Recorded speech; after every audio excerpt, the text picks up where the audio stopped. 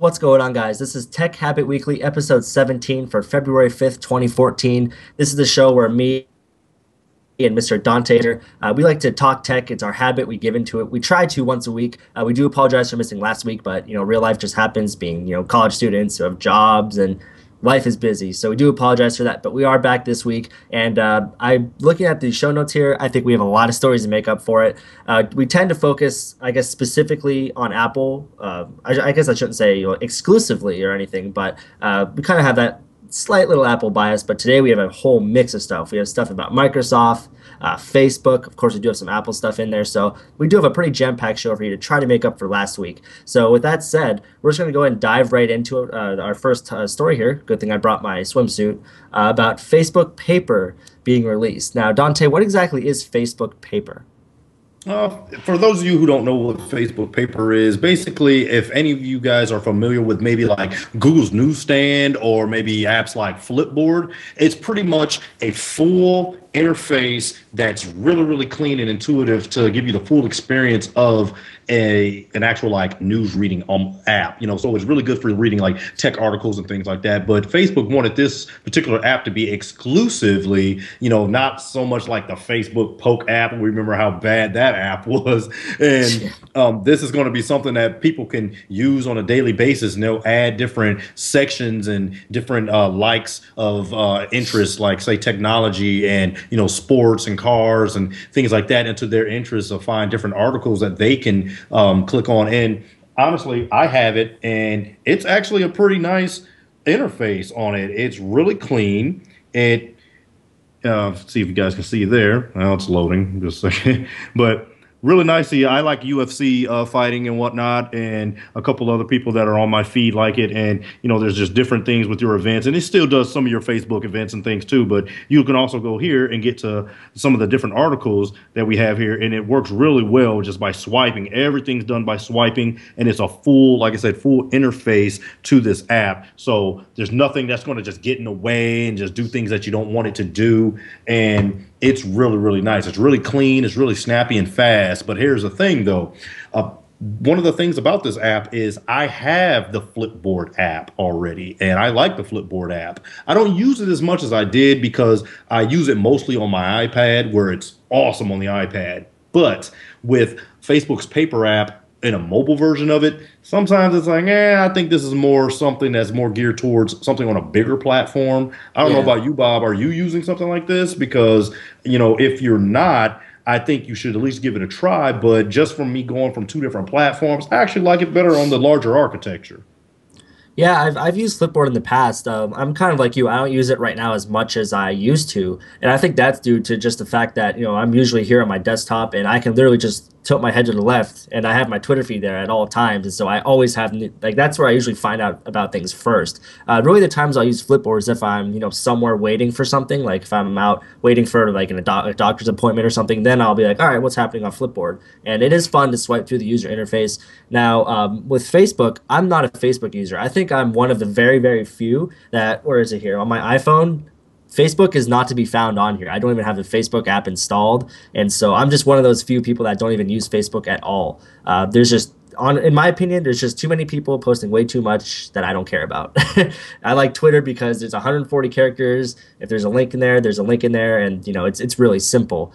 With that said, this app, this whole Facebook Paper app, looks good enough that I'm actually considering installing it and giving it a go, despite my, I would say, dislike of Facebook.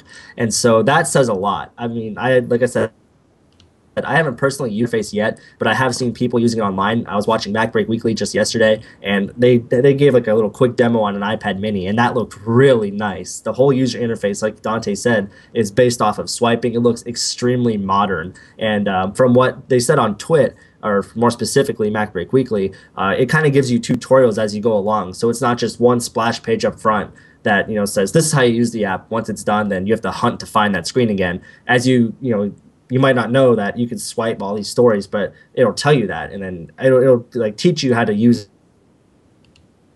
the app as your. That's really, Dontae. What do you think of just the interface in and of itself? Is there anything that gives it an edge over Flipboard?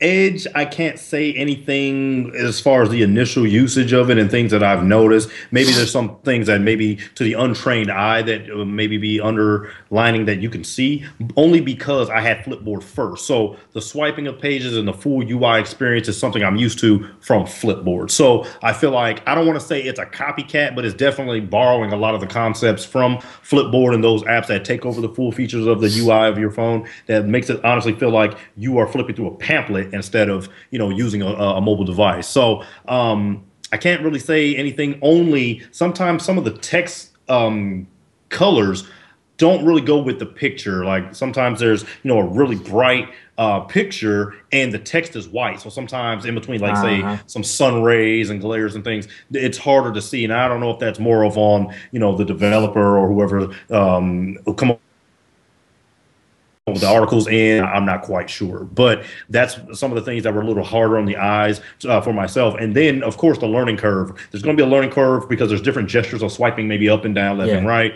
different things like that. But we all know that once you get used to that, everything's will go just as smooth as butter. But with that That's being the world we said, live in now with all these touch devices. yes, basically. But with that being said, it's a very, very, very good app. I feel in just right out of the box, and installing it, I felt like I navigated through it pretty well, and I think that anyone else would do it just fine. And some people maybe even go as far as replacing their Facebook app with the paper app. Terrell actually mentioned that to me, that he was thinking about doing the same thing, and that's pretty good because that lets people know that you don't have to be stuck on trying to read small text and trying to see what this is and have videos playing automatically and things like that. Those are some of the issues that I have with the Facebook app, but paper app for Facebook I think is pretty good. I mean, you guys See, let us know down in the comments what do you guys think.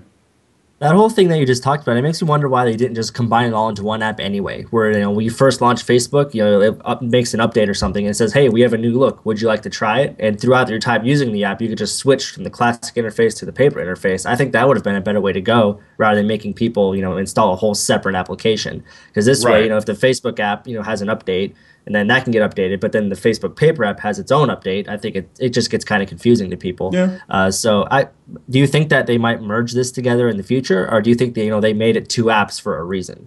I think they made it two apps for a reason, only because Facebook, it targets a lot of different users from various and vast age groups. I mean, there's even a poll that shows that more people that are older in age are using Facebook opposed to Twitter and Google Plus and things like that. So it makes sense. And to keep it separate is probably to help not culture shock some of the older users or people that who just don't like change very much, and they go, "Oh, wait a minute, what's going on? Where's all my I can't see who poked me," and things like that. So you don't want to shock, you don't want to give too much shock value to those customers that are like that, because you don't want to lose users on that particular app by doing something so drastic. But I think the real tech enthusiast and a person that actually likes like a newsstand type of app would really love this app from Facebook, and I think they should keep it separate for that reason. Because guess what? And then if it tanks, the whole app didn't tank. It was just that separate. That's true. App. So, that's a good point. So I think that's just a fail safe. And if they merge, they would have to be very strong willed about that to do that. But I do like the idea, like you said, like almost like say with an Android like launcher or something that you can have different styles of. Well, mine looks like this. Well, if you want, you can switch it to look like that. To the paper side to it, or do you want it to look like the regular UI that Facebook has normally had? But that's a very good idea. But I see it doing pretty well. Maybe not stacking up against some of the other competitors that it has in that category, but with time and new innovations, we'll see how things progress. And maybe it's going to push out for some of those apps like Newsstand and Flipboard to probably up the ante, because now there's a little more competition around the block, and especially some competition that a lot of people are currently using with the Facebook app. So we'll definitely keep an eye on this article as it progresses and see what happens. But you guys leave us a comment down in the YouTube chat there and let us know, what do you guys think and what's going to happen with this? Will this be a global phenomenon, or do you think it's just kind of a one-trick pony and be out and within a year or so? Yeah, like Dante said it perfectly. Let us know down below in the comments what you think. And with that, we're going to segue right into our next story, which is also about Facebook. Facebook celebrates 10 years, which honestly kind of makes me feel a bit old because it seems not that long ago that Facebook was coming out and people were hopping on that train. But in order to celebrate this 10-year, Facebook is giving users a look back. And basically what this is Facebook is it basically just creates what I guess your top moments from way back, your first couple moments on Facebook, the first couple you posted, the most popular things that you've posted, the post with the most likes, things like that. Dante, I see here that you made one. What was that like? Was it all done for you? Did you have any kind of input with that? I had no input with it. It was very simple. You click the link, and I believe that Facebook just compiles it on a number of statistics. They pretty much base it on, maybe how many likes a photo has, or, maybe when you joined and things like that. And I joined back in 2008, but I think I can't remember really how much I really even used it. I use it pretty well now. But it just compiles all your moments and different pictures and things that have happened. And it's kind of cool because, there's pictures I forgot about. There's things that are just in my, Facebook photo library that I'm just like, oh, I forgot about that. That was a long time ago. So it was kind of cool to see what happened in between 2008 to now. And Terrell, our producer, he's going to get ready to show one example of one of those are, and it's actually going to be my personal one. So I think it's kind of nice. I mean, for their 10-year to celebrate the 10-year that they just give a look back on all their users, and anyone once they click it they can get into their own and you can have the choice to either just view it for your own personal use and just kind of like, okay, cool, or you can share it. I chose to share mine just to get it out there and kind of see, because a lot of people have been posting these, and it is one generic template. Every single video is about 1 minute and 4 seconds long, and it goes through the same basic thing. It's just everyone's little event will be a little different because there's going to be different photos and things like that. Like there's a picture of me on there, with all my monitors and everything set up, and I was just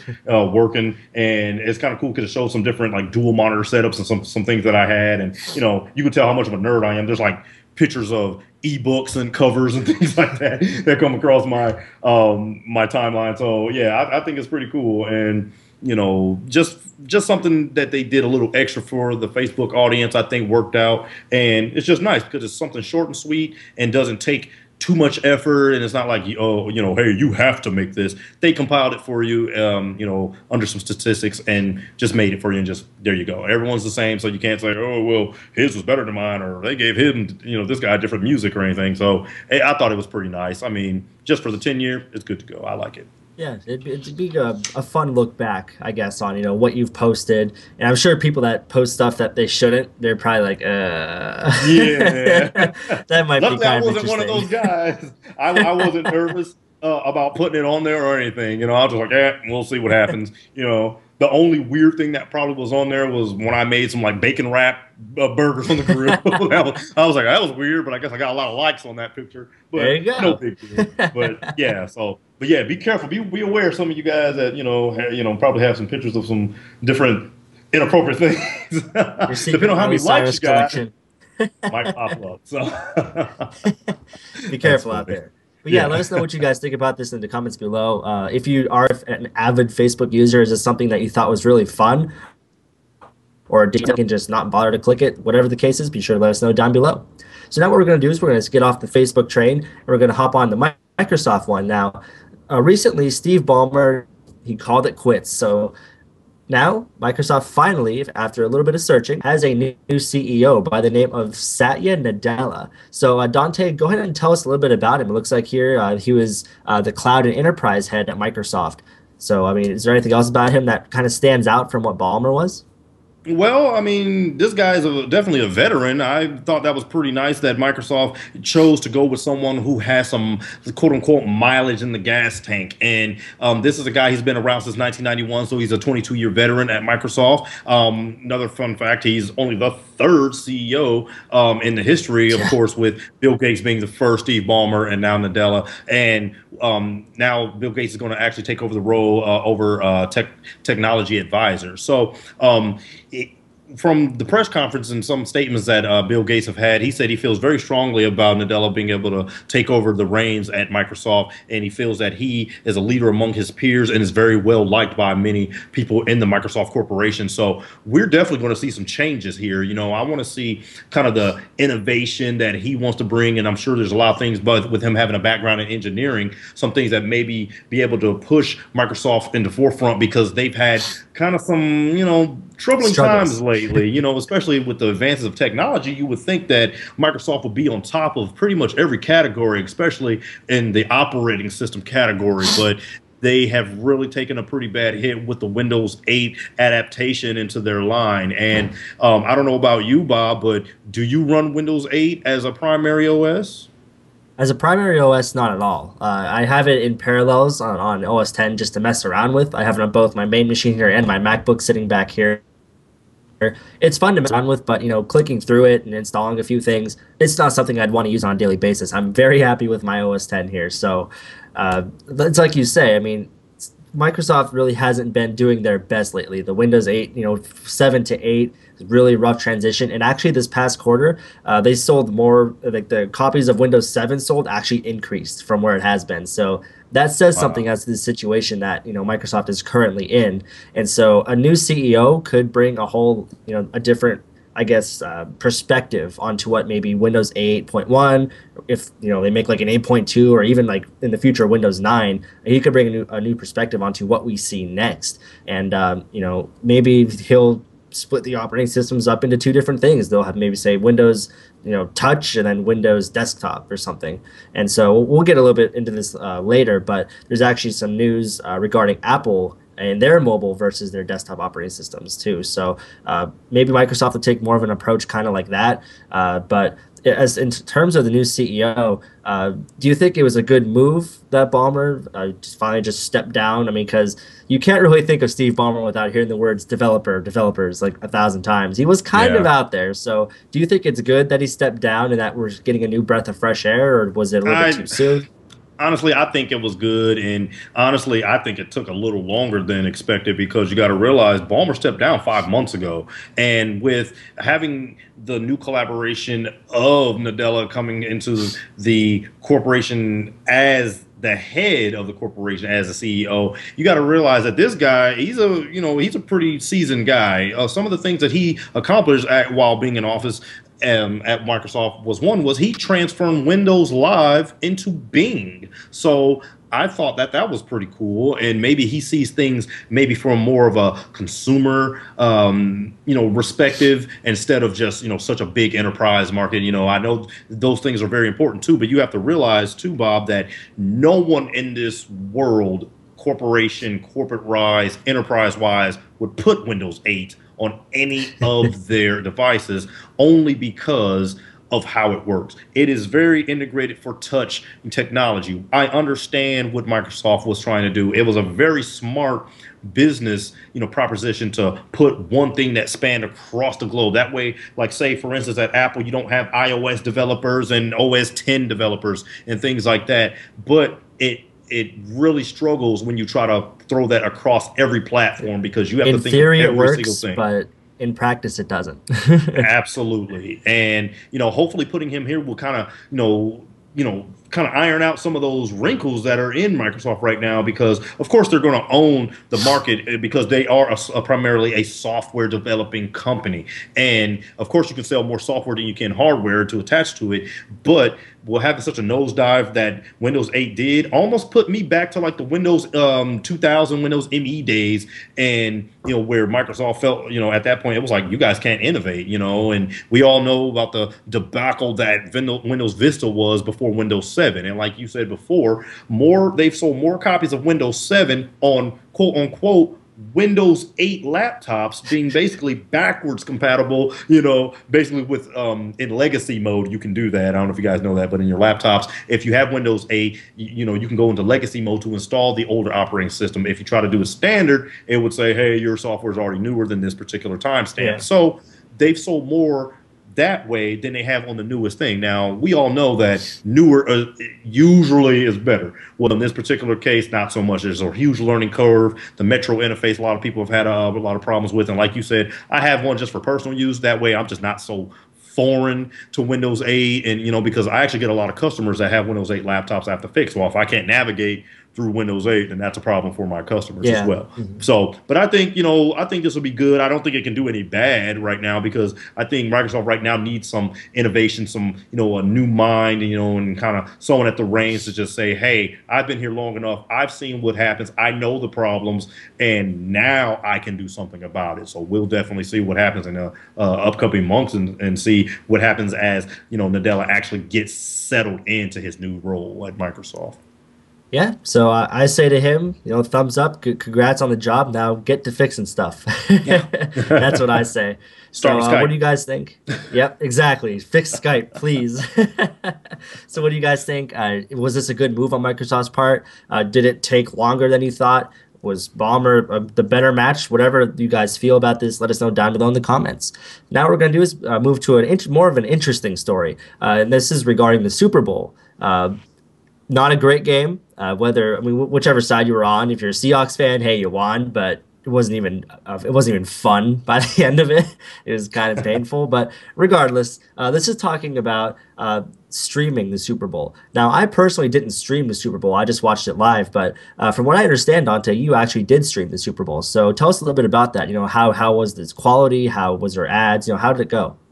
Honestly, there was times while streaming the Super Bowl, I forgot I was streaming the Super Bowl. It was that great of quality. And of course, having a nice ISP connection works pretty well too. Helps. But, I logged in. I just typed into the address bar. I went to foxsports.com and right there they had a live streaming of the Super Bowl. I caught it about 3 or 4 minutes into the game and streamed it the entire time seamlessly with no problems. And there's some interesting facts here. It says there's an average of 528,000 per minute we're streaming this year compared to last year of 508,000. Now, you guys might think that that's not that big of a bump, and it really is. Percentage-wise, it's only a 4% increase from last year to this year. But with the people streaming about 25% longer than the average was about 48 minutes longer than last year. And some of the peak views were upwards to 1.1 million at one time in the third quarter. And like you said, Bob, the game was horrible. I didn't know if this was just a professional pickup game or what, but it was atrocious. I mean, it was a complete blowout. I feel sorry for anyone that was on the Broncos fans. There was guys driving Ford Broncos that were upset.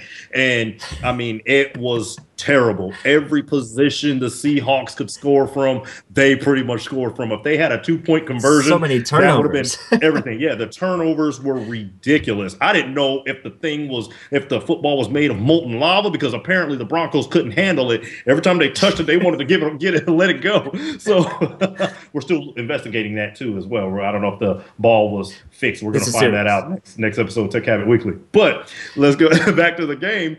It was, I mean, it wasn't even close. There wasn't even a game. There wasn't any competition. It was just a complete thrashing out there. Yeah. Super Bowls are more fun when both teams show up.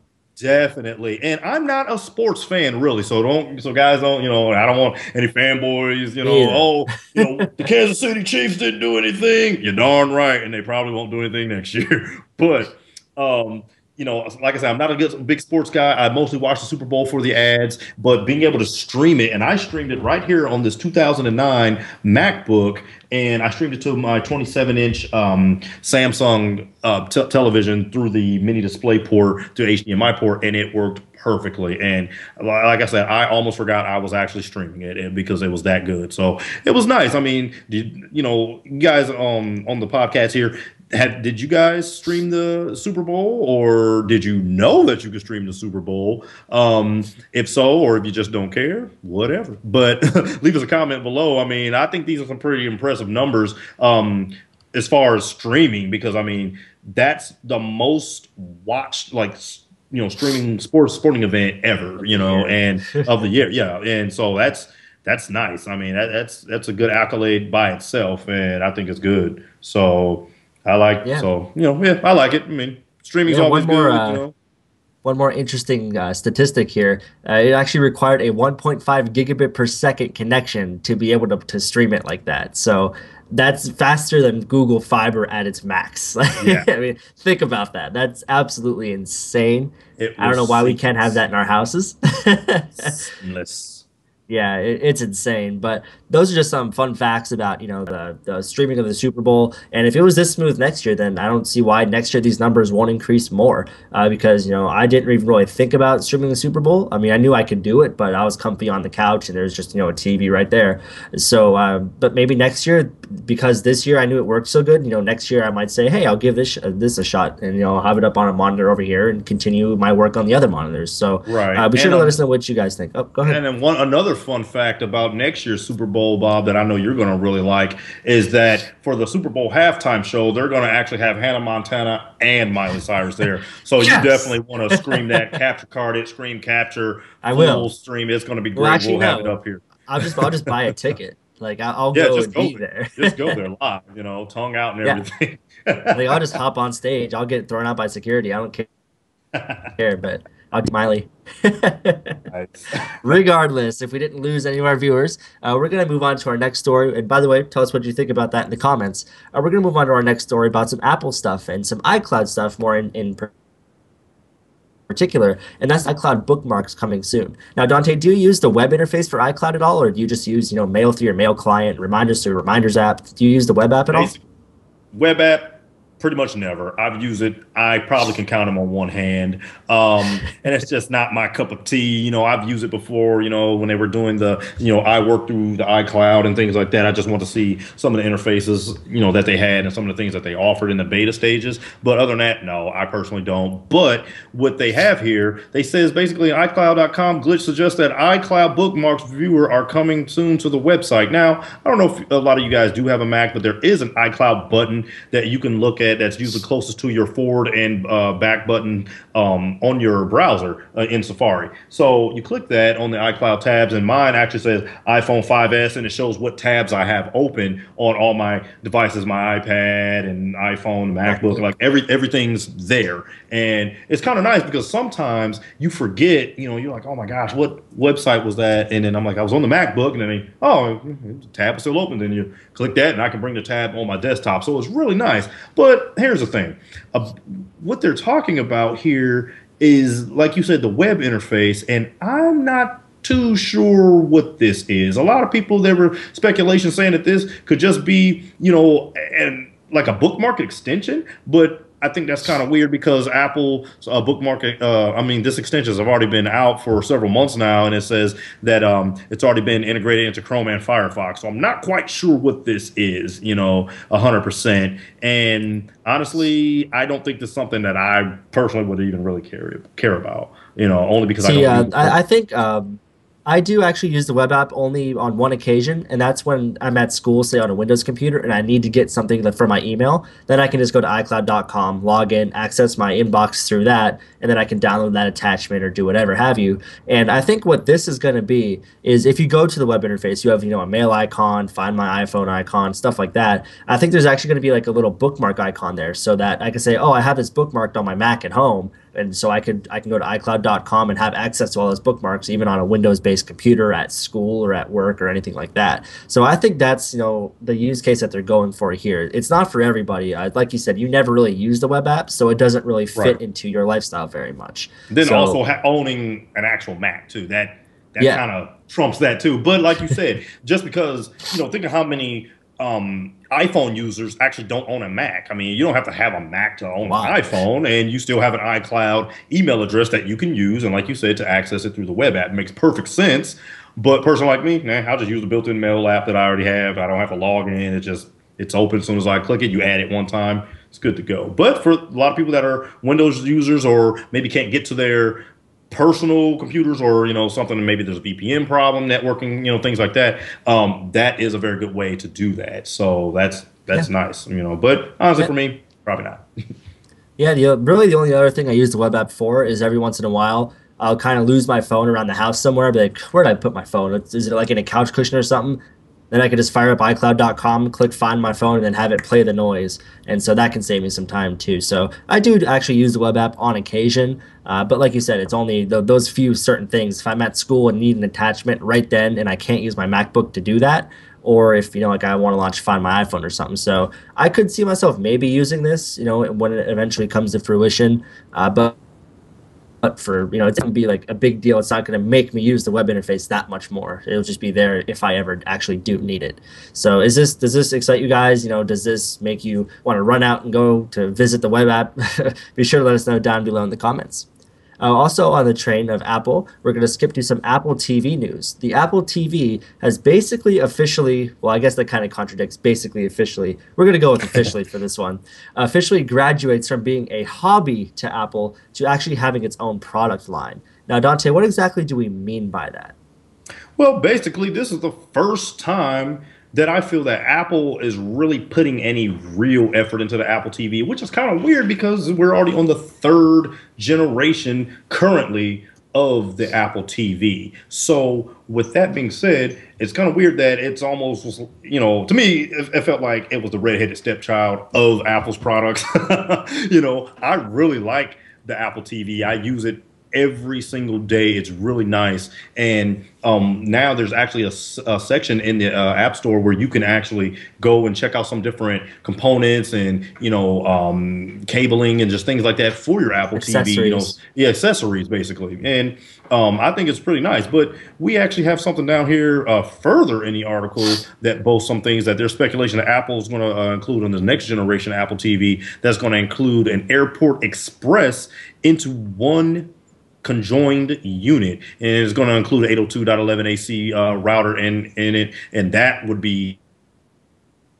awesome. I kind of bridge that gap in between, having, say, your ISP is going to more likely have like an 802.11n router or G, router, more than likely G, and being able to incorporate that into your Apple TV and already have basically like a router already built into it, that would be awesome. Because if they had a USB port and everything on the back of it, you can make cloud stores with USB attached devices, network printers, things like that, and it doesn't have to be a network printer. You just plug it in USB. Another thing that they were saying, it was like they were trying to put everything basically into one box. They were even saying speculation about having a built-in TV tuner, because pretty much everyone does that anyway. A lot of people have bundled television, phone, and internet service already together, so why not Apple? And then also they said that it would probably more than likely support 4K televisions and have a more emphasis on gaming. You can use your already existing iTouch devices such as your iPhone, your iPod touches, and iPads to control the UI interface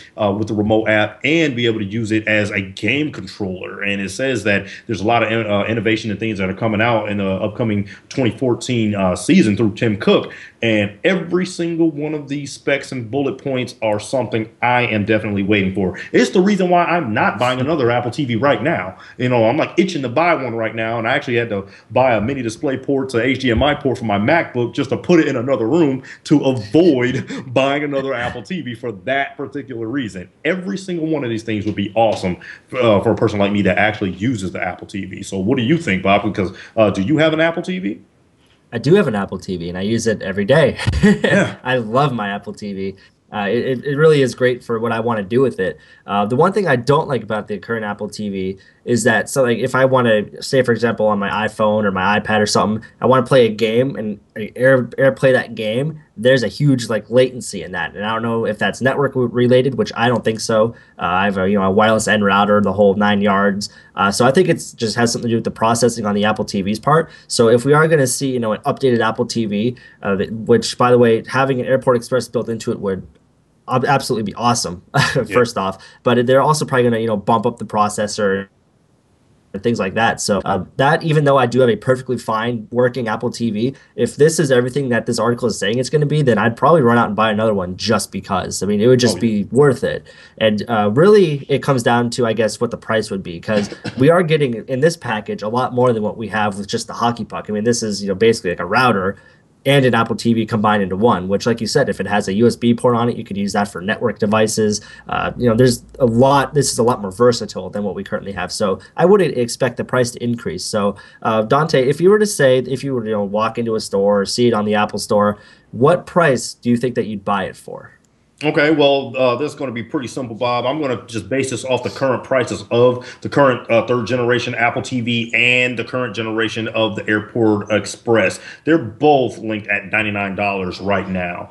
I think that if Apple can hit us in the middle somewhere, maybe 149.99 would probably be a really good price. And of course, lower would be better, but you have to realize how much more, beef you're actually getting on that steak. Yeah. And, you can't go from something that only does one basic main feature to a wide range of features, because of course with the new 802.11 AC architecture that's being built in, I'm sure that's going to be built into it anyway, even if they planned on doing it separately.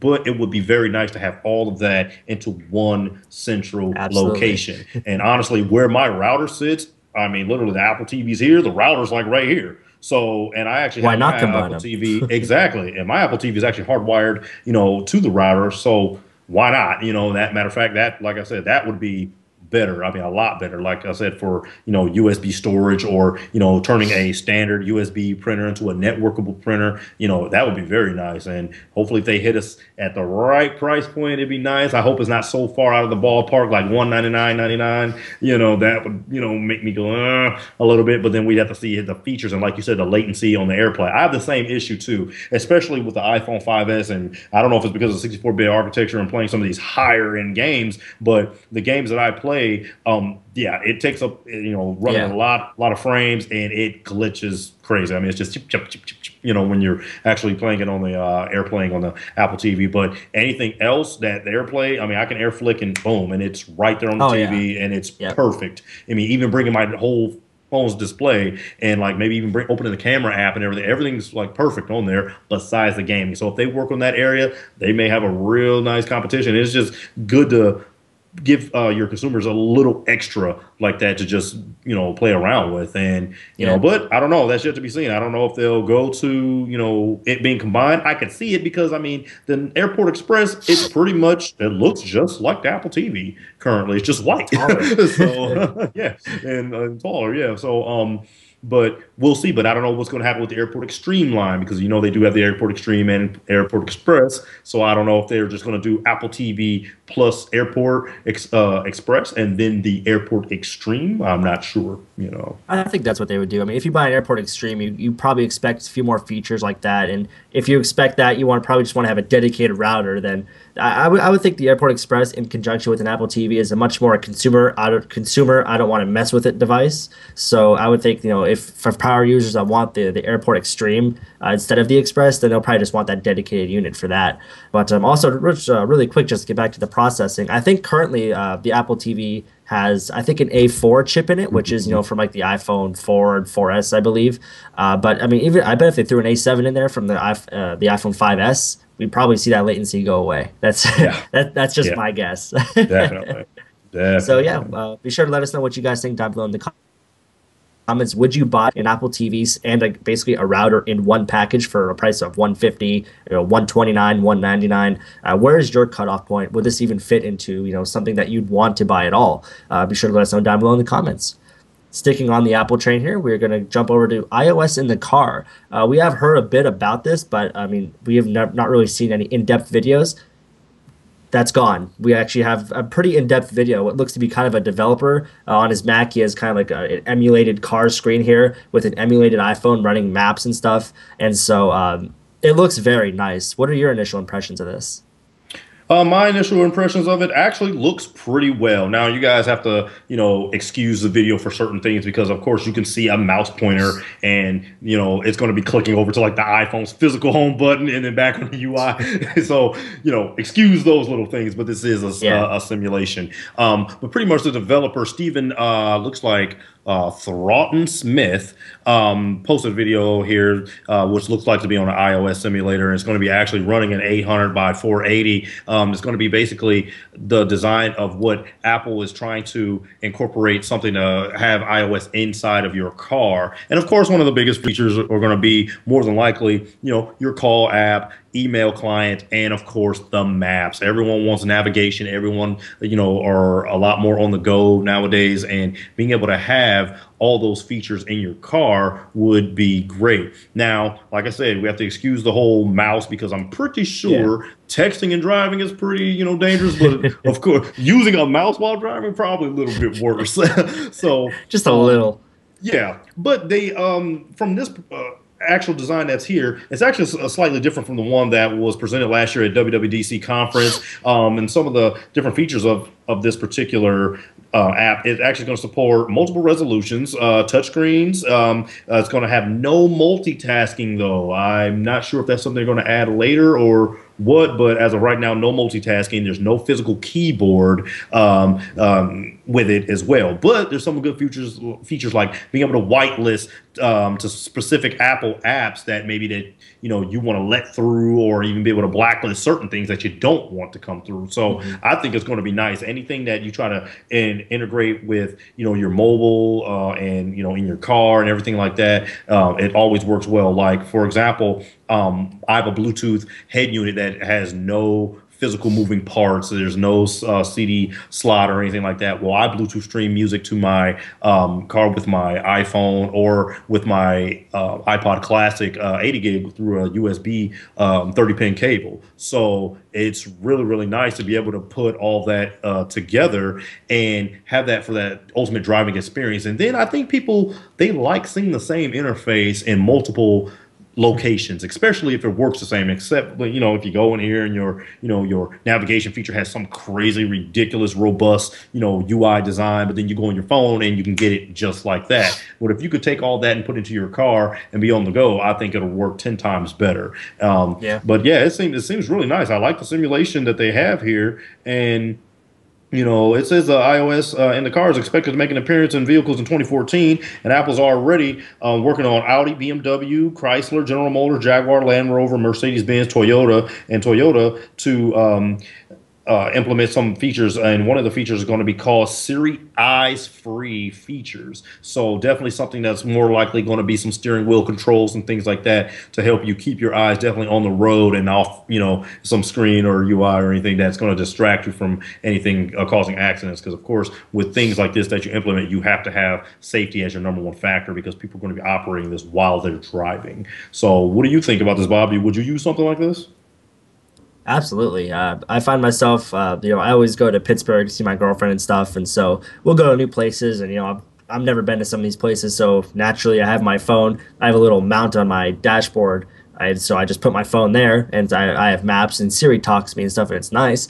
But there's plenty of people that have actually taken an iPad mini and like made a mod in their car and had the iPad mini installed in their car as their head unit. And so there's obviously some kind of a demand for this. And so even my mom, she just bought a brand new Toyota RAV4, and it does have a screen in the dashboard kind of like this. And of course, the phone can hook up via Bluetooth and everything. So I actually think that her car is ready to go with this out, and we just don't really know it yet. And so with that said, and with the rumors of 7.1 coming out very soon. Actually, I think we just hit beta 5 the other day. Do you think that this will be released alongside 7.1? Honestly, I'm not sure if it'll be released on side of 7.1. I'm not sure how far they are in their development of everything, and I don't know if there's some sort of a rollout feature, almost like an Android software update. And what I mean by that is, since we're dealing with different car manufacturers, I don't know if BMW has to give the green light or if Chrysler has to give the green light once they, receive it. I don't know if it's something like that. So maybe that's going to be a feature that's going to actually, once it's just out there in the broadcast, it's out there, and the car companies are going to have to come up with, okay, now we have it, and now they have it, and now, something like that. So maybe they'll just launch and say, hey, it's available, But I think it'd be kind of hard to do that and say, "Hey, it's available," but call the car companies. I don't know what's going on with Yep. that, you know. But we'll definitely see. I think it's going to actually come out in like little in smaller phases, and we'll see what happens in between the car manufacturers and see how fast they're going to get those rolled out. And of course, we're going to probably see it in your more higher end vehicles first. I'm pretty sure your BMW, Yeah. Land Rover, and Mercedes and things will get that first. But that doesn't mean that General Motors and Toyota and all those other companies aren't right there on the way. If not, maybe even first, and maybe a complete role reversal. But we're definitely keep an eye on this article and figure out what's going on, and see if we can get that iOS in the car to all you guys. Yeah, I would like us to be wrong. I'd like to say that, behind the scenes, Apple has contracts with all these different car companies that say, okay, we'll all be ready on this one day. Go ahead and release it.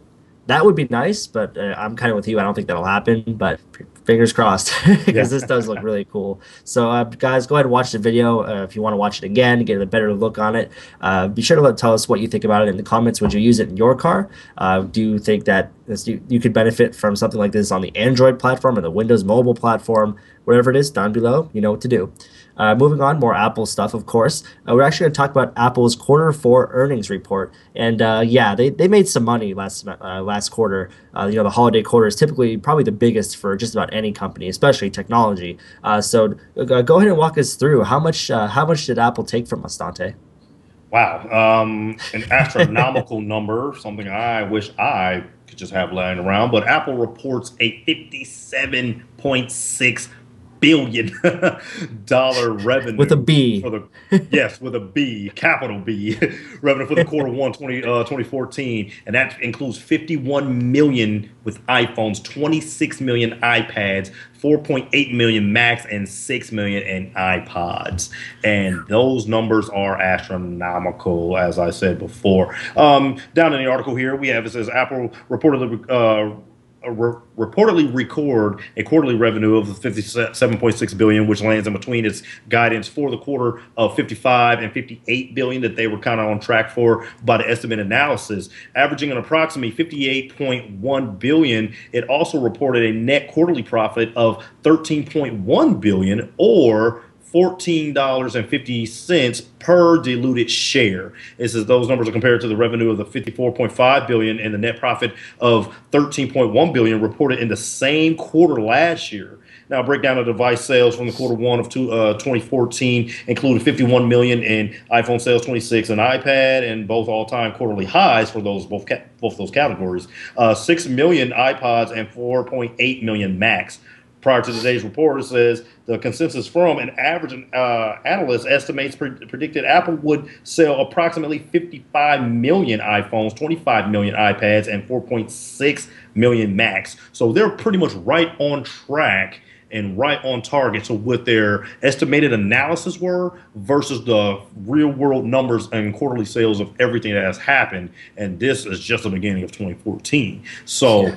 this is awesome. I mean, to me, it just shows that Apple is continuing to innovate and more people are switching over, and they're actually making a profit. Because you have to realize, one thing that people kind of gripe about Apple about is they don't really have a lot of sales exactly. There's not like Apple's big blowout, 75% off, coming soon at Tech Habit Weekly. There's usually not some sort of a big doorbuster blowout on Apple products or anything like that. So you got to Never. realize people are paying full price for these things. That's how they're getting these numbers. They're not getting it off your buddy on Craigslist who sold his Mac 4 or 5 times. These are real world consumer numbers of people going and scanning things at the register, buying online, building Macs online, and things like that, and buying iPods in the store. So these numbers are very, very huge and very, very nice. And I think that nowadays people, when they buy Apple products, they're now getting into an investment instead of just getting into a device, because that's kind of how I feel with my 32 gig iPhone 5S. I feel like I invested enough to have a 32 gigabyte pocket computer around when I need it. And it's not just a phone to me. I use it for a lot of different features, but this is nice. I'm glad that, Apple they're able to keep the steam going as far as the post Steve Jobs era and be able to still rake in that money and the profit that the company so deserves off their innovation. And that, to me, it just shows that the design team and different innovators and the production and developers that are all in Apple are all coming together to make sure that they're coming out with quality products for their consumers. And I think this is really good. And I think I just want this to go even higher because I am an Apple user. And, there's no fanboyism or anything on this. It's just I really like these numbers because it shows that these things are going to only get better, especially with the education contracts that they've been signing with iPads and things here in Kansas City. There's a whole district in Kansas City where all the kids at a certain age, they all get MacBook Airs, every last kid. So Wow. there's no excuse that, well, we can't write that paper because we don't have a computer. It's like, well, hey, you got the computer, and guess what? We got Wi-Fi at school, here in the Nice library. computer. And so, yeah, and it's a nice computer. It's not just some, hand-me-down Dell or anything like that. And I'm just using Dell as an example. No, watch out, no shots, but just using Dell as an example, it's not some hand-me-down Dell that's, 4 or 5 years old and, has robust technology and things like that, and I think that it's very good to see what happens even further as they innovate because there's things that we haven't talked about yet, like all the speculation behind the iWatch, new Mac Mini and things like that. There's still things coming out there and still innovation. So we'll definitely see these quarterly numbers go up, and especially acquiring new markets of cell phone and mobile providers that are outside of the continental United States, of places that didn't used to have the iPhone as a primary carrier to even come into their jurisdiction to be Just sold. So recently yeah, it's added going to China. be nice. Exactly. And that's huge. So we'll see. I mean, nice numbers. This is just a little information for just kind of the enterprise side of Apple, but I think it's nice. And, if you guys think that Apple can only go so far and hit a cap and start to decline, or you feel like they're going to get just better from here, leave us a comment below. Yeah, it makes it interesting thing that just kind of popped in my mind. I wonder what these numbers would be if the Hackintosh didn't exist. Because I know the Hackintosh is kind of gaining traction too. There's more and more people every day deciding that, hey, I want a Mac Pro level performance in a case that's more expandable, upgradable. And if that option didn't exist, it makes me wonder if these numbers wouldn't be even bigger. So that's something that just kind of crossed my mind. But even so, I mean, I have a Hackintosh, and I mean, I have a MacBook back here. I have Apple keyboard, trackpad, Magic Mouse here. Yeah. My girlfriend has a Hackintosh. She has two 27-inch cinema displays. A lot of people that use Hackintosh still buy Apple accessories, which, because the experience of that is so good, gets them to buy other Apple hardware. So it makes me wonder how the numbers would be affected if, they'd still be about the same just because of the accessories that all these Hackintosh users are buying, or if, the number would actually be a lot bigger if, Apple got the full, their hardware, not just the accessories.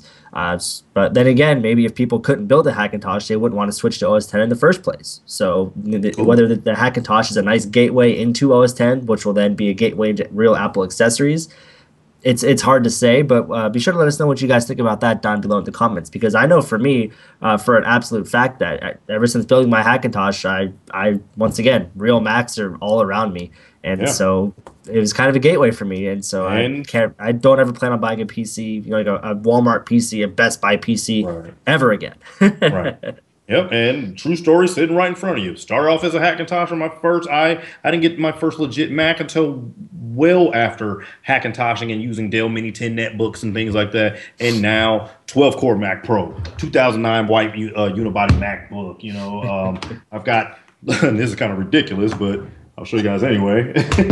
There are two of these wireless Bluetooth keyboards here, Magic Mouse, Magic Trackpad, iPad dock, iPhone dock. I mean, there's Apple accessories everywhere, and I'm just glad that, but yeah, it all started from, and it's funny because I bought both of these items on my Hackintoshes. I didn't have these on legit Macs at first, and, I have them, and yeah, I think it's nice. So we'll definitely, like I said, keep an eye on it, and it's going to be good to go. So let us know if you guys started off that way. If you guys started off Hackintoshing, or maybe even started doing Hackintoshes just because of Bob's channel and some of the hard work that he's put in from RocheTechnology.com to give you guys the Hackintosh tutorials and videos about it. Let us know down in the comments below.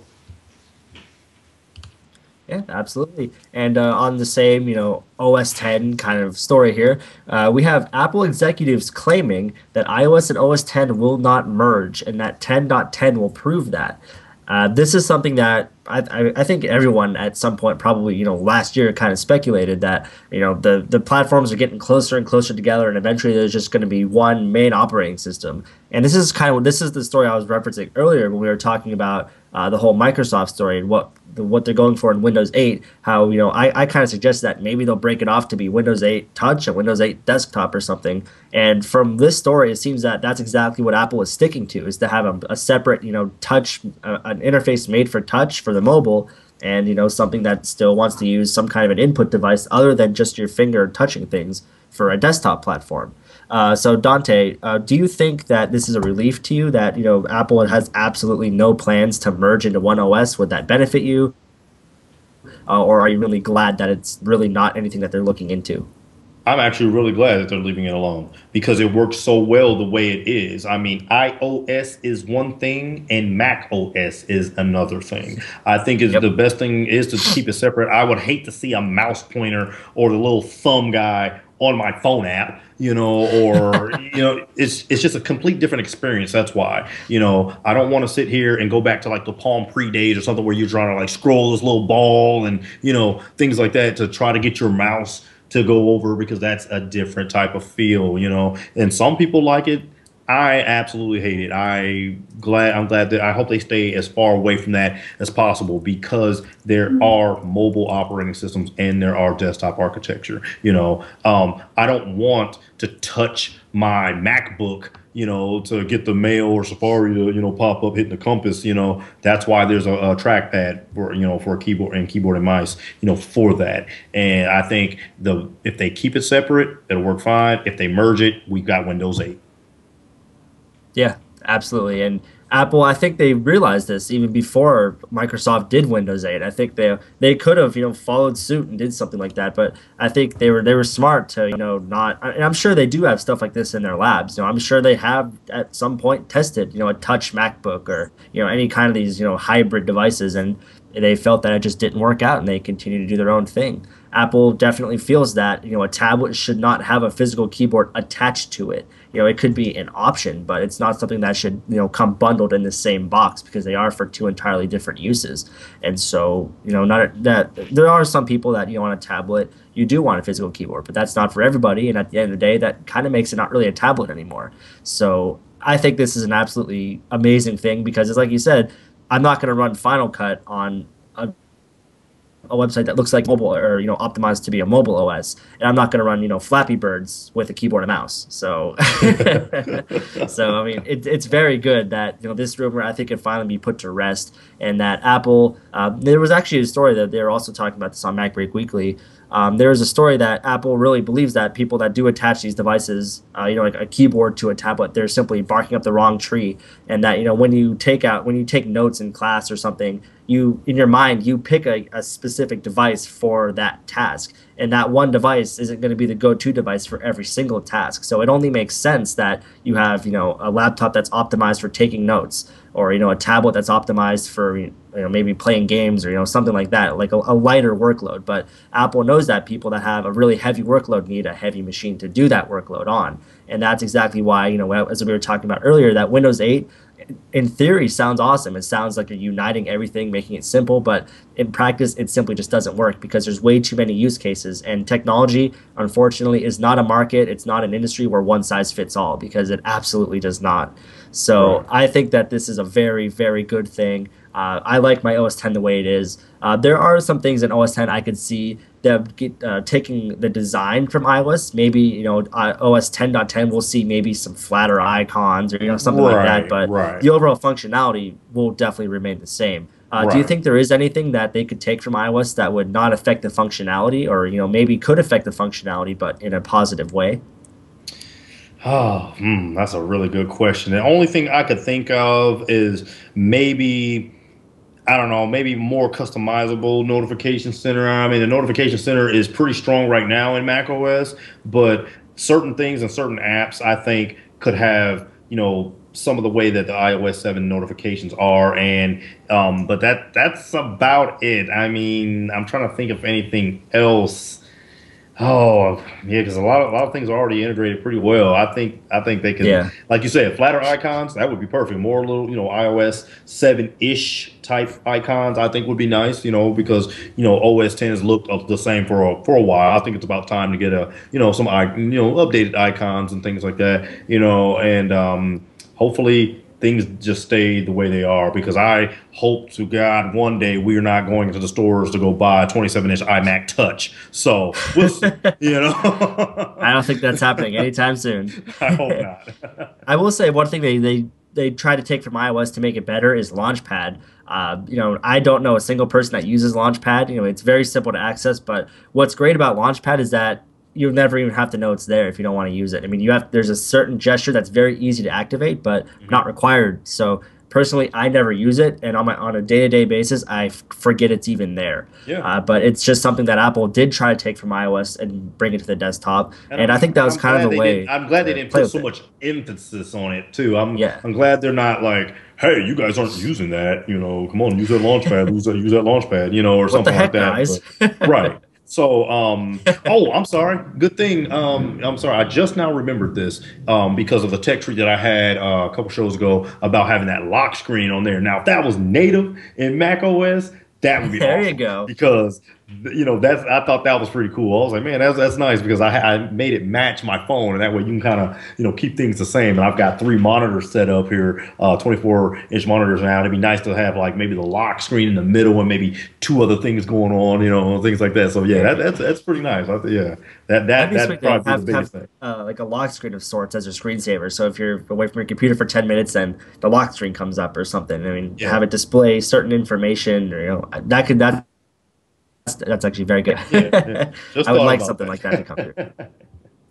Yeah, absolutely. So, what do you guys think about the two operating systems remaining separate? Is it a good idea? Is it for the better? Is it, do you want that Windows 8 interface where it's literally the same exact thing on my phone as it is on my desktop?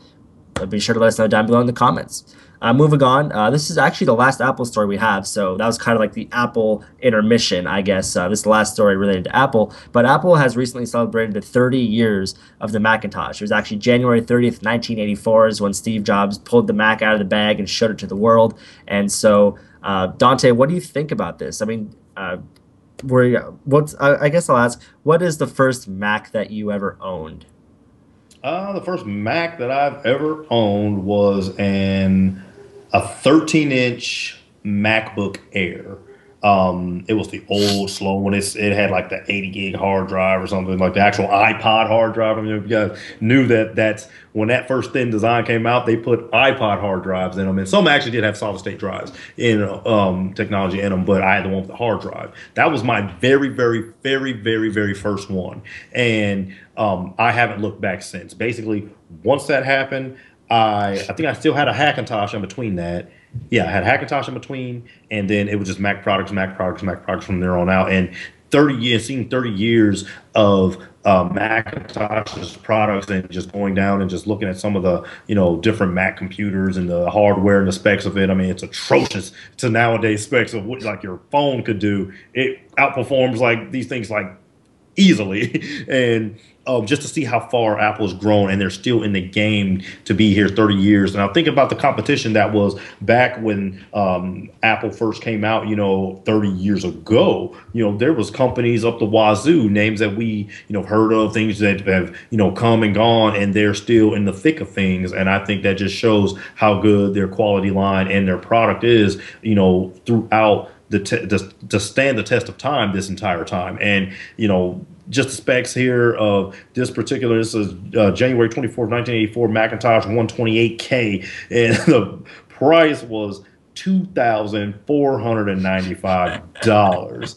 And it's ridiculous. And the hardware was a Motorola 68,008 megahertz CPU, 128K. 128K, not megabyte, gigabyte, 128K of RAM, 64K ROM, and 9-inch black and white 512 by 342 monitor, 400K 3.5-inch floppy. For some of you younger people, there was this thing called a floppy drive, and people used it all the time, and they came in different sizes. But this particular one had a 3.5-inch, which is pretty big, but there actually was a 5 and like a quarter one too. Yeah. So yeah, I mean, very old technology, but it's just nice to see where it started from to where it has gone now. They continue to innovate, and they innovated even with this design here. And I like to see 30 more, and see what Apple has to do here. I mean, because even just scrolling down with this article to see, the Macintosh Portable back in 1989 with the LCD screen and the first Macintosh LC. I mean, and then when you actually got into the PowerBook lines and then the iBook, and then, you even have an old iMac G3 that's actually sitting back behind you. And, I remember going to school using those things, and it was Me awesome too. when I was a kid. Yeah. And it was awesome. Matter of fact, those were the ones that always ran better. We had Yeah, they have like the little those, and it circle had like mouse. yep, I remember all that. Yeah, and then of course, with the clamshell, type iBook, and and just Yep. going on and on and on and on, all the way into now. Even with the 2013 MacBook, I'm sorry, 2013 Mac Pro line, you can just see how many design differences and the schemes that they went to, but they kept a lot of things the same once they actually got to a point with the premium product of having like that brushed aluminum feel. I'm glad they stayed on that architecture because Oh yeah. it is very, very sleek. I love the fact that when I stack everything up, that it's about that color all the time, and Yep. it's really nice having those refined edges and things. And yeah, like I said, congratulations. I'm glad that Apple stuck around this long. And here's the 30 more as far as being a person that 4 or 5 years ago didn't touch a Mac. So I'm glad. So I'm really happy. What do you guys think? Do you guys think this is something that'll just die out? Do you think someone will just buy Apple? They'll make a really bad business decision, or do you think you see them going for 30 more years to celebrate their 60th anniversary, and maybe we'll be able to see the iPhone 5S and and things like that on the old list of lines, from here from in the future. So let us know. Yeah, and if you guys haven't seen it already, if you go to Apple's website, they actually have a page dedicated to their 30 years. I believe it's just apple.com/30-years. And there's actually, it takes you through year by year, the whole history since 1984, and the highlights of every year in terms of what Apple product was at the spotlight that year and how it changed. And you could really see how Apple's evolved, the people that were involved, and it's really just a really interesting timeline. The website also is done very well. There's tons of CSS. It's really nice to just go through and see everything. They actually also made a video about their 30 years, and it was shot completely on iPhones. Now, granted, it was edited entirely on Macs, of course. I think they did the whole project within 36 hours, and they had hours upon hours. I think they had about 75 hours worth of raw footage just from the iPhone, cut it down into like a 1 to 2 minute video. But they have the video up, of what they shot. Also a behind the scenes clip too. It's right on their YouTube channel. I think it's just youtube.com/Apple if I'm not mistaken. Feel free to look at it there. Of course, it'll be in the show notes. But or actually, yeah, it's actually being showed right now in the podcast. But it's a really nice video, and it really demonstrates how good the cameras in the iPhone are. There might be other phones that can get a better shot in some kind of a situation, but I think all around usage, the iPhone definitely has the better, or I guess like the most robust camera in all these different situations. But just getting back to the 30 years, I hope we have a 30 years for the iPhone. That would be in 2037, so it's a little bit off yet, but I do think that we'll get there. And like as Dontae said, I think we'll get at least another 30 years out of the Mac at the rate that it's going at. So be sure to let us know what you guys think down below in the comments about Apple's Macintosh turning 30 years old just very recently. So like I said, we're going to get off of the Apple intermission there, and now we're going to talk about Google and their quarter 4 earnings.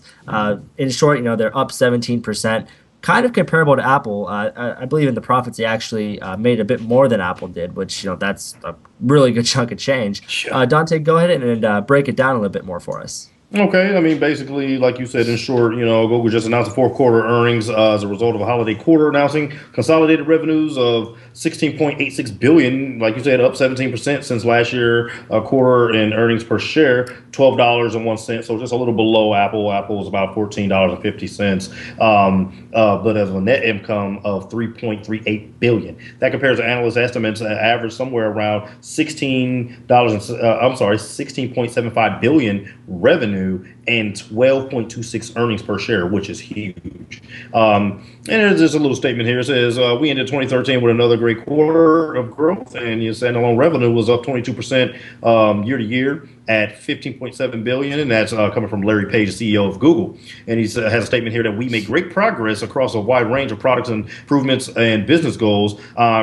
also very excited about improving people's lives and even more continue with hard work and on our user experiences. Now, I think one of the big things that comes from this acquisition and all these quarterly earnings, there is a big push with the Chromebooks in education. Google in education, that's like their new thing. They're tackling education. They were Yep. in a category where they weren't in at all, and now they have made a substantial dent in that category, and they actually beat Apple in that category. I mean the numbers were huge as far as a category that you weren't in at all, and then you jump in and you just blow it almost out the water, and that's pretty good, you know. And you know these things are yet to be seen, but I've seen the Google apps for education, and you know different things, different uses for the Google Drive and things like that.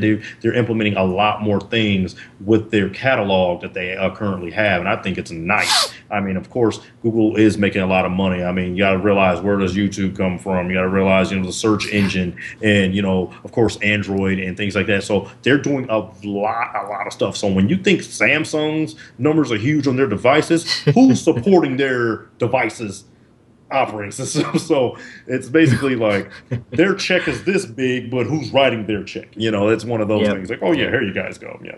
So and vice versa, you know, what are those contracts that Samsung has to have the Android operating system on their Samsung Galaxy S4s and things like that. So I mean, they're making a ton of money, and they're not going to stop. I mean, Google's been innovating. I mean, of course, with the whole Google Fiber, you know, you know, Apple doesn't have its own ISP, you know, so it's just some categories of these companies that there's just like no competition. So you got to realize, I'm sure those are going to thrive, those numbers too. And being able to house these new facilities and, you know, make money and do things the right way. And of course, with the Google Maps and things like that, you know, and of course, we knew about a while ago where Apple's Maps was just still buggy. And even to this day, my Apple Maps aren't very reliable. So that's why some people still do keep the Google Map app on their phone or their iPad or whatever, and it's still good because that just lets you know how much effort they're actually putting into it, and the numbers are showing. So these numbers are nice, and you know we're going to see them going. And there's always going to be Google. Google's not going anywhere anytime soon because as they continue to innovate, and they're definitely making money. So this is very nice to see this. Yeah, and what something I find interesting is, I mean, Apple did, you know, in terms of overall, you know, profit, everything, they did pretty close to as good as, you know, how good Google did, and yet their stock price really doesn't resemble it. I mean, if you look at Google's stock price, it's like through the roof. I mean, it's like up over 1,000 now per share, whereas Apple's, I think, is still hovering around the $500 or $600 area. And so we just have to iterate that, you know, raw, you know, profit or revenue doesn't directly, you know, one-to-one correlate to your stock price or anything, but it just makes me wonder why the investors, you know, aren't as happy with Apple as they are with Google, despite Apple's crazy successes. Do you have any input on that? Because I mean, I honestly don't really Honestly, know. the biggest thing I can think of in that particular category would have to be the amount of services, because you know Apple's bringing out products. Google has products and services. You know, and like I said with the whole ISP thing, I think it's safe to say that an investor would probably take more of a gamble to spend into something that they know, like an ISP that is lightning fast. It's the fastest thing available, and everyone wants it. They're, you know, and that to me says, hey, I'll put, you know, $1 million into that pot. But if they say, hey, here's a new MacBook, you know, Pro, and you're like, how many MacBook Pros have I seen? If you're not as techie and geeky as us to know the specs and different things that are going down with it, if you're just an investor sitting on a check and you're trying to make money, That's true. you're probably It's going just to a shy away computer. from Apple. You're going to go with, okay, I see this. You know, this is a service. People want that. People can buy products all day long. The services are the things that people want, are going to be It's true. recurring bills. Recurring bills. You know, And most even people Apple buy things services, I one mean, time. they're not as reliable as say as Google's. I mean, Yeah, iCloud is hit or miss some days. Not everyone even really uses iTunes Match, and so a lot of Apple services aren't great, especially Siri. There's right. tons of room for improvement. Whereas things like, you know, Google Now is extremely successful, works very well, and you know just Google search. You know, that's actually a very good point. That you know Google Yeah. has a lot more services, and the services actually work Yeah. as well as they should. You know, it's different when someone's trying to be the standard in that particular technology and innovation, or you are the standard. And a lot of things that Google does, they are the standard. You know, as far as the That's true. services. You know, like we said before. You know, think about who's in competition with Google. You know, Apple and you know, say Microsoft and things like that. Where's Microsoft's internet service? You know, I don't, you don't see anything. Where's Apple's? Where's, so you got to think of those different things, and then having a search engine, the most used search engine. I mean, that's in the world. huge, so it's like, well, it's just certain areas that they can't compete in. And I don't think it would be smart to try to fight their battles in other areas instead of trying to go at them at their strongest point. So, because you could find some people bankrupt, but, it makes perfect sense that they make a lot of money Yeah. because you got to think, where's Ash Jeeves? Where's think of those other remember all those search engines, Oh yeah, back in the Oh, day. let me get on Netscape and see what's going on my AOL and yeah. So it's stuff like that. So it makes perfect sense. So Yeah, we'll the see. fact that every browser now URL bar isn't a URL bar. At first, it's a search bar for Google by default. Right. Yeah. So yeah, that's the age we live in now. So, what do you guys think about Google's revenue? Do you think it'll be better next year? Was it not quite as good as you thought it would be, considering all the services they have? The $16 billion is certainly not a small check. So, I'm sure that's what you guys think about that. Next, we're also going to talk about a little bit more about Google here, and this is actually kind of a three-way match here. What we're going to talk about.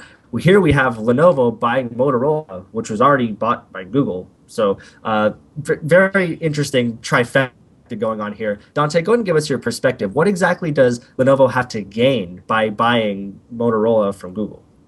Well, number one, I didn't know Lenovo had that much money to buy Me either. to buy that. And of course, when we talk about these, this is on very, very, very enterprise level. It's not a hand cash to cash, deal, cash for product. There's going to be stocks and rights and things like that and patents and things. That's how people pay for things that cost that much money. That's just how much in dollars that a lot of these things are going to cost. But one of the things is, Lenovo is primarily a PC manufacturer when you start seeing some of their business and enterprise laptops and things like that. Matter of fact, they have them all over my primary job as well. But then also, they have the Lenovo mobile devices and things like that. But trying to get into this game, I think maybe they're struggling. Maybe they want to, get a real strong, way into the mobile market. Maybe, of course they have some things, but no one's talking about, hey man, did you hear about the next Lenovo phone? So some of the specs here of what's going on, Lenovo's nearing a rather stunning deal that would put Motorola cell phone business in its back pocket for roughly $3 billion. That's a lot of money, ladies and gentlemen. And it says Google snatched up Motorola in 2011 for 12.5 billion, and since it's slowly broken the company up, scaled back its device lineup, and added a massive pile of patents to its legal arsenal. Now, after losing money for several years straight, Mountain View is reportedly preparing to offload the division on the Chinese computer giant Lenovo. The purchase of Motorola will probably also put to bed rumors that of Lenovo purchasing BlackBerry, at least for now.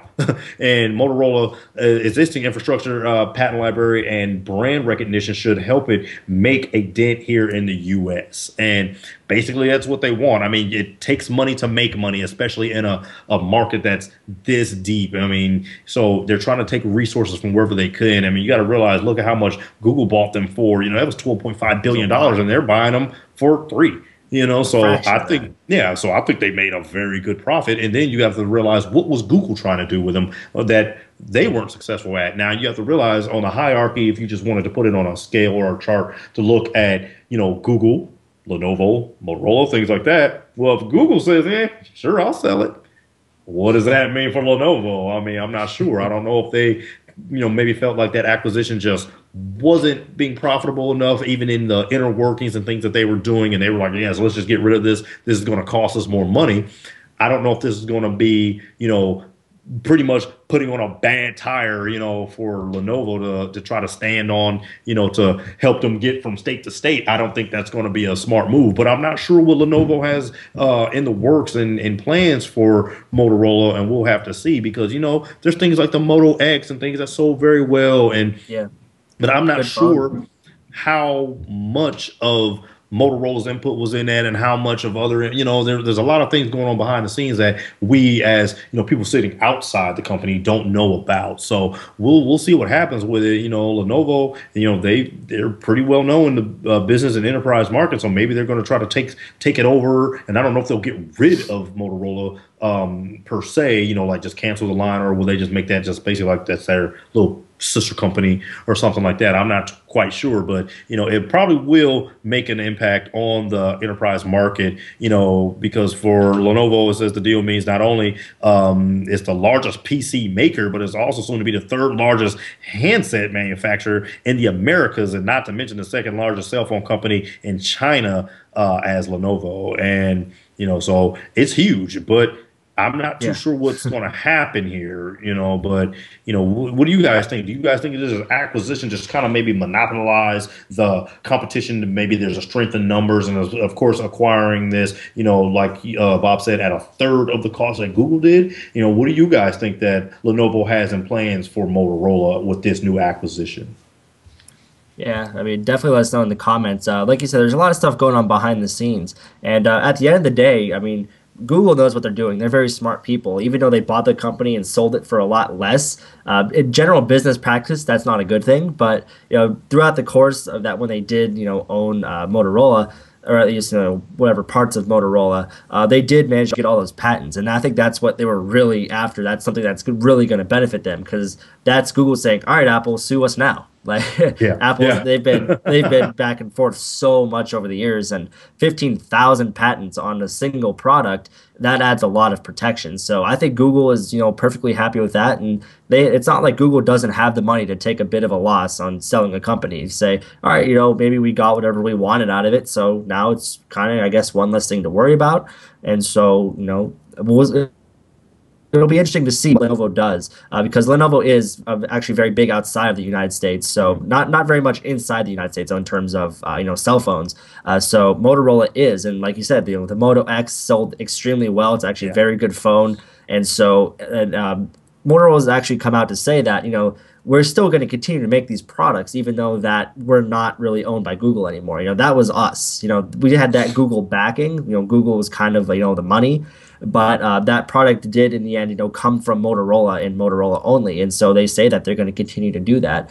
And so I think it'd be good that if Motorola, if say Lenovo didn't just close up Motorola, I think it'd be smart to let Motorola keep doing what they're doing and just have Lenovo be the backing, give them a few extra things here and Yeah, there. find And financial so, support, things like that, yeah, and then that exposure, of course, into their huge market outside of the U.S. So yeah, it makes perfect sense, but one has to beg to differ. You think of Google as such a titan, like a powerhouse, to let it go? yeah, You yeah, know, it makes you wonder. yeah, like if I hand you down this MacBook, it's because I have a better MacBook. Now I'm not gonna give you my best MacBook. I'm just trying to be honest, and I'm pretty If you sure bought the most MacBook of you for guys, 2000 and gave it to me for 500, right? Not a smart move on myself. So we'll see. We'll see definitely what it's not a happens with smart move this. on yourself if it is in fact a fully functioning MacBook and not Right. old or good condition. Turns out to be So just the box. exactly. So it's definitely an interesting little love triangle we got going on here between these companies. But I guess now it's not really a triangle. It's kind of like a broken triangle with Google being over here. But let us know what you guys think, what this means for the future of all three of these companies down below in the comments. And the last story today, we're going to close it off with news about an update to Windows 8.1 has an easier way to shut down and restart. Now, I hate to say that that's like a big thing, but it is. Yeah. If you've never used Windows 8.1 or Windows 8 in general, the first thing that you probably asked yourself was, how do I shut this thing off? Like, Yeah. I mean, I shouldn't have to do a hard reset. There's bound to be a software button somewhere, and you have to hover up in some corner to reveal some charms bar. You could, I don't know, but what else does this update bring? This update leak actually? What it says here from the leak, they say that it's supposed to have an improved store app integration and some time saving tweaks, and like you said, with the being able to shut down a lot easier. Honestly, when I'm using Windows 8, I have to make two decisions. One is to take 4 steps to shut down my virtual machine that I'm running it on, or find the nearest flaming hot fork and jab it into my eye for having to do it that way. And it's ridiculous that it's like that. Some of the different things that they said, the Windows 8 styled apps also pick up a new bar with the close, minimize, and snap options, and available click on foregoing those keyboard shortcuts or touch swipes. Live tiles are now to have contextual menus available with the right click, making them easier to resize. And that's a huge problem that I had with Windows 8 beforehand. And this is a new shutdown button is leaked just last week that throws up a new drop down menu for restarting, shutting down, and sleep mode. And this is an experimental build and is apparently 3 weeks old already. And it says the raw deal is expected to arrive next month. Now, for those Windows 8 users, if you aren't already so fed up with it and have already switched to Windows 7, this may be a good, time to go back, once that actually officially comes out. But like I said, it's terrible. Sometimes the navigating on that thing doesn't make any sense. And, you can see here from the screenshot on the article here, where the sleep and shutdown restart, it'd be perfect. It was right there because guess what? On my Mac, Apple shut down. Boom. That's it. I don't have to. It hasn't changed. Exactly. And it hasn't changed, but it was so drastic that me and Terrell sat there and was like looking around and we're like, wait a minute. What is it? Now, we're the go-to guys in our inner circle as far as, technology and, hey, how do you do this and how do you do that? And sometimes we laugh and we're like, oh my gosh, right click, go down to properties, go to display, under display, you go change resolution, slide your resolution, and we know all those steps because we've seen these menus so many times. We couldn't figure out how to shut it down the first time. We were looking around like, okay, but then you go, wait a minute, when I was over here, this funny menu thing keeps popping out, but then you have to hit the gear for settings, and then in settings, you have that's too many steps, and especially waiting for it to come out to activate. So that, number one, it's taken them too long to fix that. That's been a problem since it launched. And, fixing it now, I don't know if it was like a kernel problem or something that like just moving, I wouldn't imagine just moving something around. It's the same feature would take so much time to fix, but I'm not sure even with those fixes that this will be something that's good enough to save the Windows 8 line as far as the Metro interface and the things. And yes, I know there's ways to disable it and basically almost take it back to the point where it looks basically like a Windows 7 machine. But the problem is, do you want Windows 8 with a Windows 7 skin? Or do you just want a better operating system? I mean, I think that they should just go, hey, Windows 9, shut it down and just take your right hand, cut it off, and keep using Windows 8.1. I don't recommend it. And I'm just a person that's just going off of I use Windows 8 on a virtual machine, and it's atrocious. I don't like it. What my biggest thing is, I'm a grown man, and I feel like when I look at it, it dumbs you down. It makes you kind of look like, ooh, I'm a little kid, look, boxes and colors, hey, this is great. And I need something like a little more technical, and that's where the whole, the Mac lineup, and I'm just using that as an example. Even a lot of Linux distros make you feel like, yes, I am a tech user, with the stainless steel looks and things like that, but loud, bright colors and boxes, and and of course their icons are atrocious. A lot of people they get on the iOS 7's icons, and believe me, I'm not a fan of all the icons, but those icons, I mean, it's like a 3-year-old could use it, and maybe that's what they're going for. They're trying to span it across so many age groups that you have to hit that age group too. But I just think they need to just the rest of us say, yeah, slice it. Windows 9, we're gonna fix it. They did it with Vista. When Vista came out, I went back to Windows XP. Windows 7 came out, I was so happy, and that's why I'm still running Windows 7 on a virtual machine and a boot camp right now. I use the virtual machines for college, but then the boot camp when I play my Windows games, and I love it. I have no problems with it. I learned a lot of features and a lot of things with Windows 7, but Windows 8, there's not a thing to be learned besides stress level, heartbeat, per minute, blood pressure, things like that's the only thing that you're going to get. Headache, you're going to be buying aspirin a lot more and may develop an addiction to painkillers. But if they fix it, it'll be fine. These little things, not so much. So let me know what you guys think down in the comments. If you guys just think they should just can this line, say, what, forget it. We're going to go to Windows 9 and stop doing these little incremental updates to say, hey, we're going to give you the, the ability to shut down your PC like a normal living, breathing human being that doesn't have to comb through the registry or 15 lines of code and do some command prompt, hacks to access it. So, here's one last thing. Yep. Why is the start button like, so huge? It's this big for some reason, but everything else, like, you have to, I didn't know, I cannot find my store. It's ridiculous. I don't know why. It just makes you feel dumb almost. It's like, hey, start button's right here, but everything else is really hard to find. Like, you ever try to search for like, just certain things in like with their little search tool, it's almost impossible because there's like a separate search for every spot. You can't just like search all. I mean, you can do it, but you have to know how to do it. So say if you go into music and hit search or something and you search for music, then it might not find it because, oh, that's inside a folder that's inside the music folder. And I'm like, are you serious? And then you go navigate another way and you can find it just fine. So that's just some of the, nightmares that I've come across with Windows 8. Not a big fan of it. Don't like it at all. I wish it would burn or, on the next flight down or something, and destroy all the copies and digital rights management and everything. But that's just me. Yeah. So. Fix it, Nadella. This is your big project. This is what if you fix this, I'll like you. Yeah. I like you a whole lot. Oh, I'll fix it a lot. It'll be just flattened like completely. It'll be things that you can point and click. You think the interface is flat now? Well, yeah, that's ridiculous. I mean, that thing's so flat it might cut you. But I mean, I understand the whole touch thing. I understand it. I understand the touch thing, and it does work good on the tablet. There's a buddy of mine at school that does have a Windows Surface. It works fine on the Surface, but using this as a desktop is ridiculous.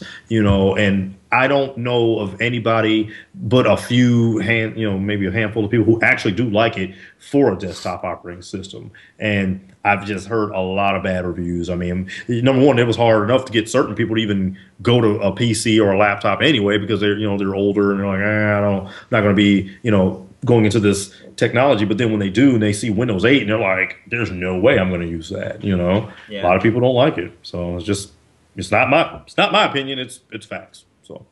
Yeah, I mean, even at work, we just leased about 20 brand new laptops, and they have Windows 7 stickers on them. So that says something right there. There you go. Spending money right now. I mean, Windows 8 is going to be right out the box. Hey, that's what you want. It's new. It's newer. No. We want that last update. The one you guys did. That was good. That was good. But didn't expand enough. Would it have 2 service packs? And I'm like, wait a minute. I don't know. I mean, I don't think they squeezed enough juice out of that limit, but. We'll see. Yeah. I don't know, but be sure to let us know down in the comments what you guys think about this entire thing. You already know how we feel. We feel very, very strongly about this. You now know how we feel in terms of Windows 8. So is this, this quote unquote like major update from this leak? Is this enough to win you over to get you to keep using Windows 8? Maybe you use Windows 8, you went back to 7. Are you going to try it again now that things like this are easier to find? Be sure to let us know down below in the comments. So we've reached the end of the episode today in terms of our tech stories, but now we have the sweetest part of the show for you, our tech treats. This is something that got us through the past week. It's technology related, whether it's software, hardware, some kind of an accessory, a product, whatever have you.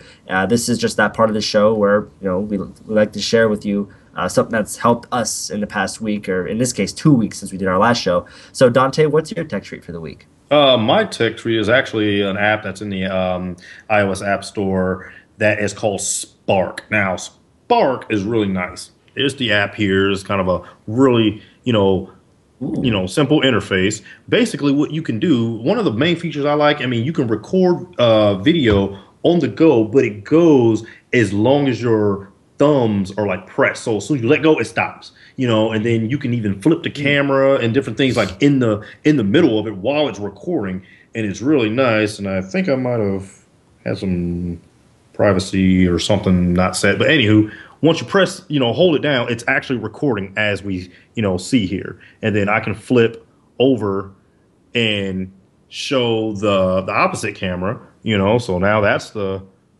opposite camera there. Sorry, I probably got my fingers and whatnot in the way. And it will record just as long as you have it pressed here. So you guys can kind of see what's going on here. And, and once you let go, it stops.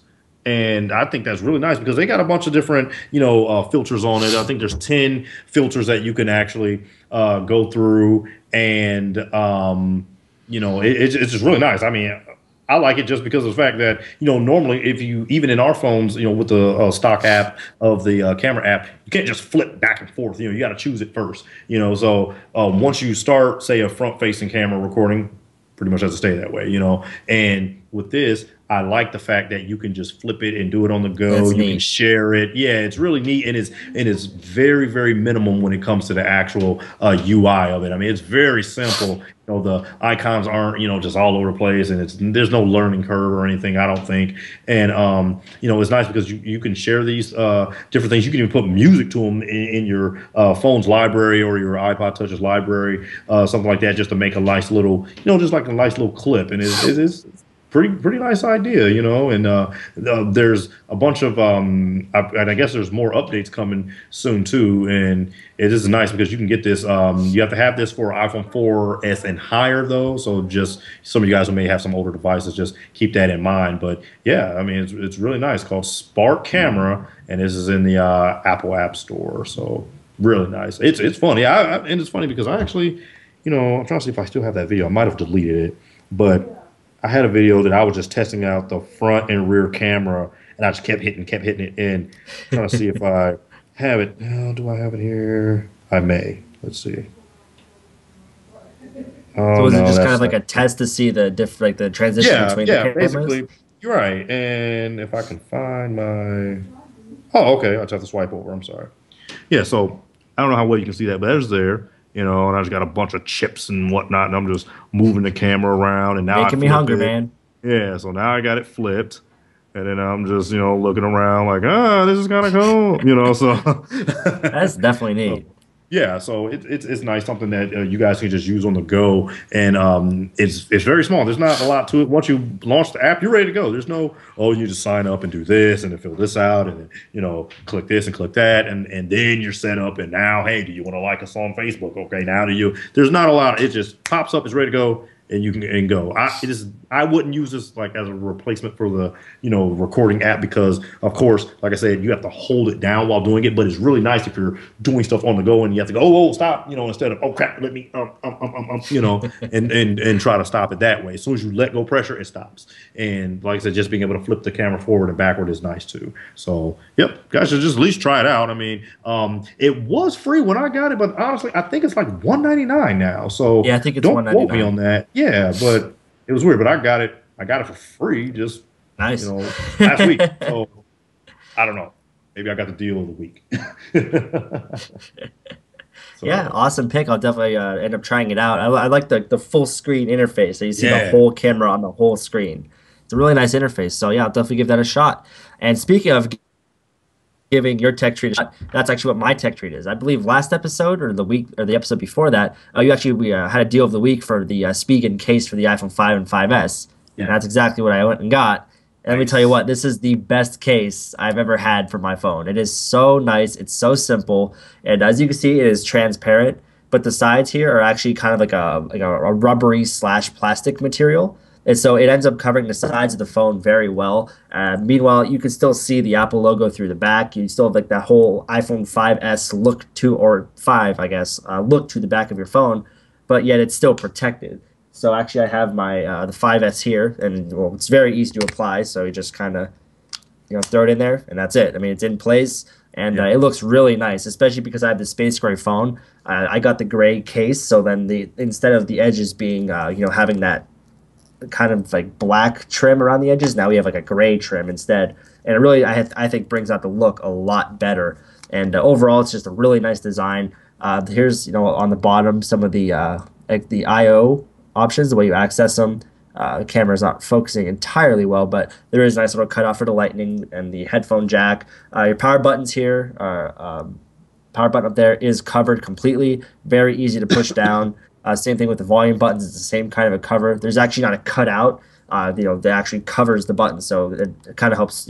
Stuff like dust keeps that out of there. Overall, just a really nice case, and you can find these on eBay or Amazon right from Spigen, and I think they're like anywhere from $8 to $10. They have like 4 different colors. They have a black, a gray, a brown, and I think there's one more. So if you have, say, for example, you have like the gold 5S, the brown looks really nice with that. Yeah. So yeah, I mean, they have a That picture other of it. color, the other color, Bob, was actually a metal slate they have. That one's going to be a little Okay. more expensive though. Matter of fact, Terrell actually, I'm glad you said that because Terrell just ordered me a case. It's another one, and what's funny is I actually have. I'll show you kind of a comparison over the cases that we had. I'm sorry, I know I'm in right in the camera's view right now, but these were the cases that we had, and you can kind of tell I like the transparent ones, and I know it doesn't seem like it's transparent, but when the phone's actually backed up into it, you can actually see the Apple through it. Now here's the speaking case. Yeah, night and Yeah, it's day like difference. glass. And this is the space gray one, and yeah, it's really really nice. I love it. You know, as Bob said, it goes on without a hitch. One of the features I really like about it is the power button and Yeah, they're the nice. volume buttons. Now you do have your switch for your vibrator rocker, you know, up and down. That is cut out, and I like this case so much that if I can find out where I put it, anyway, I had the new one. Oh, I'm sorry. Here it is. I was like, someone has stolen it. So here it is. Here's my new one. It's not even open yet. And this is I got the black version because I had the space gray currently. So I got this one brand new, never been open, and I'm just having this waiting around for this thing to get scuffed up and tore up just so I can slide right into the new one. And this particular one's called an ultra hybrid case for the iPhone 5/5S, and right there it says what color it is, and it comes right from them, and it is very nice. And that's why we have these things, guys. I'm not going to recommend anything that I won't try myself. Dead serious. And that's part of the whole tech treats. If it's a tech treat, it's because We we would like it. use it, Yeah. So I'm not going to recommend anything like, I would never use that, but oh well, on to the next show. So, but yeah, but thanks, Bob, for that. Your tech treat No, because thank you, that sir. it's awesome. I love it, and Yeah, I'm kind really of nice glad that we case. got. It's funny how all of us, yourself, myself, and Terrell included, all have the same case, and on our Yep. phones, and it's funny because all three of us all have unibody white MacBooks too. Bob has the newer one though. His a 2010, but both mine and 2010. Terrell's are both 2009. So, but it's really cool that this company made something so simple so well. And guys, this thing is very well put together as well. Don't Yeah, build it's quality is not awesome. it doesn't even feel cheap. I've had plenty of cases. Those other cases up there, they feel cheap. These do not feel cheap, and they actually do protect the phone with it makes sure your screens are recessed and everything.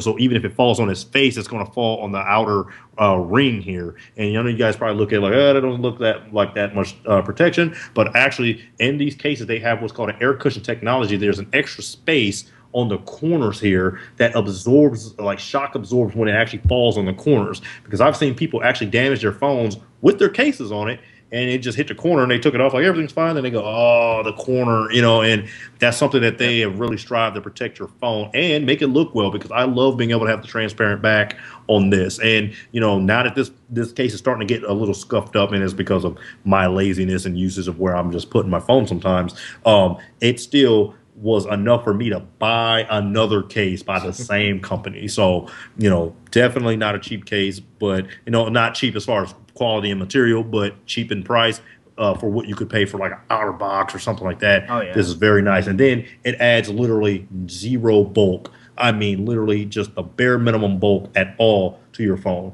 I hate when I have a case and it makes my whole phone feel like it's clunky, like I'm carrying around, hello, how are you? Who is this? This is Bob. Yeah, tell me what's going on. So I don't want to feel like I have just this gigantic phone book or something in my hand. And I've seen people use their OtterBox. I tried honestly to use an OtterBox back when I had an iPhone 4 and a 4S.